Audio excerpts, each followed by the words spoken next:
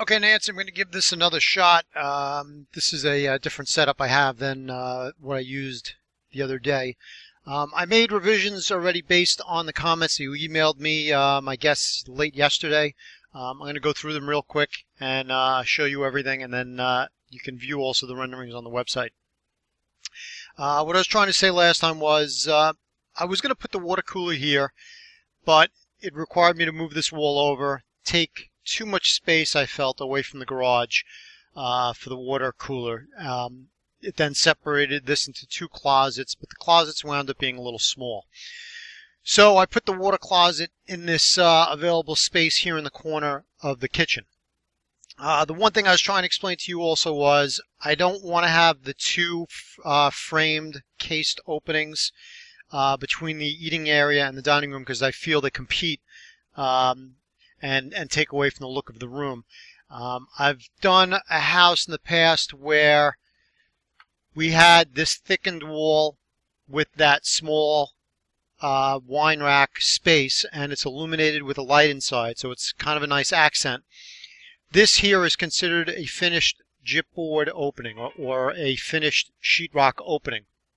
So this is what I'm thinking of doing for your design. I've already incorporated this finished arch with a similar arch like this between the two rooms in your design.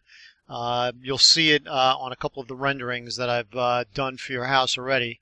Let me just pull them up real quick. This is the arch that I have for the room now. And then I've also got this as your image for the mudroom, so you get a good size of how large the mudroom is going to be. So this is the door to the garage. This is the French door to the backyard. This is your coat closet as you enter, and then these are the stairs going up to the bedroom above the garage. You see, this is the revised image of the kitchen. And this is the new image I have for the kitchen with the double wall oven. I was able to squeeze it in. It might be trying to get too much into the floor plan because it only leaves you with a small counter space between the refrigerator and the wall oven. The solution might be to just get rid of the entry to the pantry and move everything over, and then the only way you'll be able to get to the pantry is from a door inside the garage. That might wind up being the only true solution to gain the counter space we really need for the kitchen. Because here's the new wall oven, here's the bit of counter space you'll have left over, and then here's the refrigerator. Let me just turn on some cameras so I can get a better view.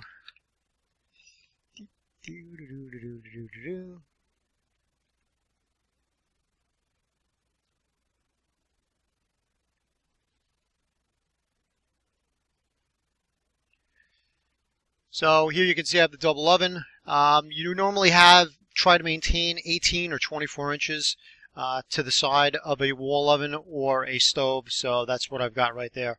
So I mean, it might just wind up that we have to get rid of this door and slide everything over to create more counter space, but that's a personal preference and a possible trade-off.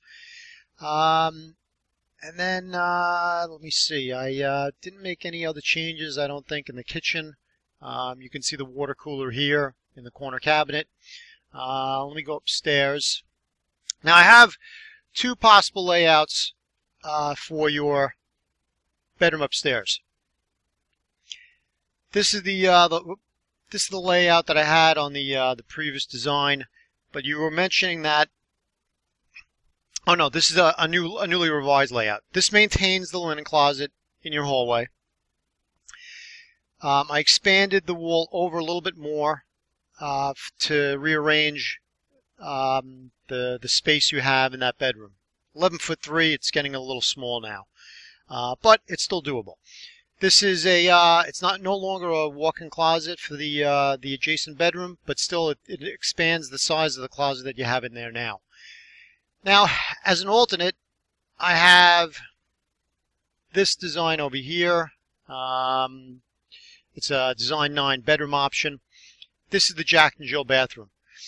Now, this is reducing the size of the bedroom down to 9'9", which I feel is getting tight. I don't know if it's too much of a compromise to try and get this bathroom in.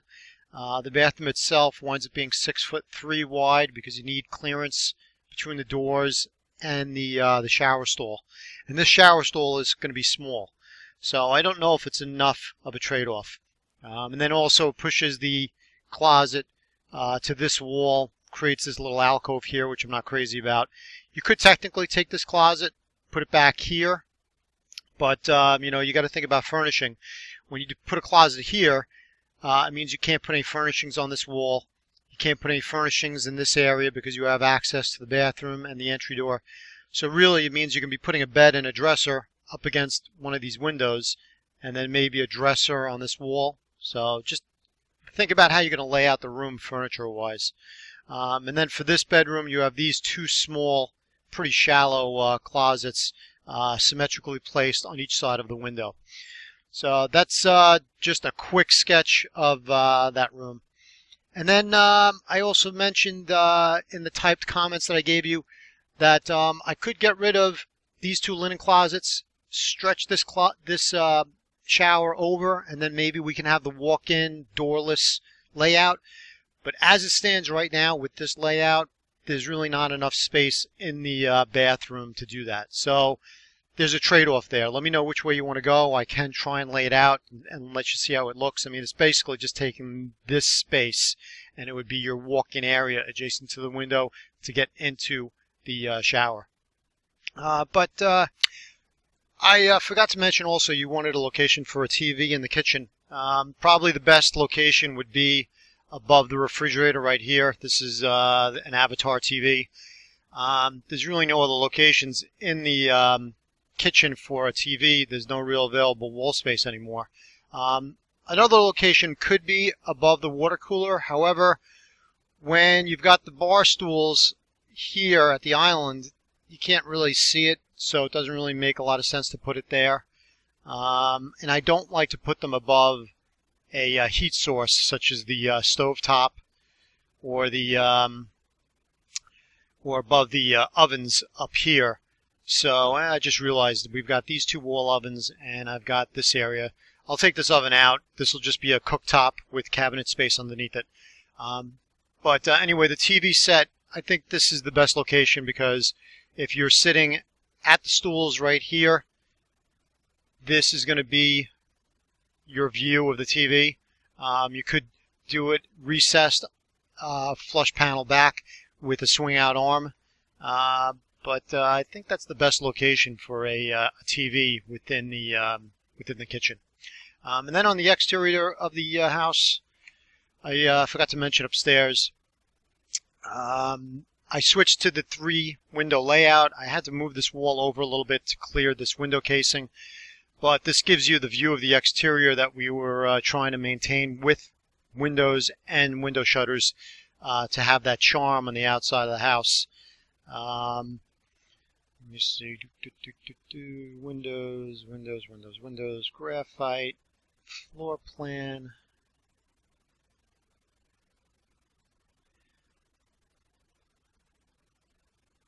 And that's what we're looking for.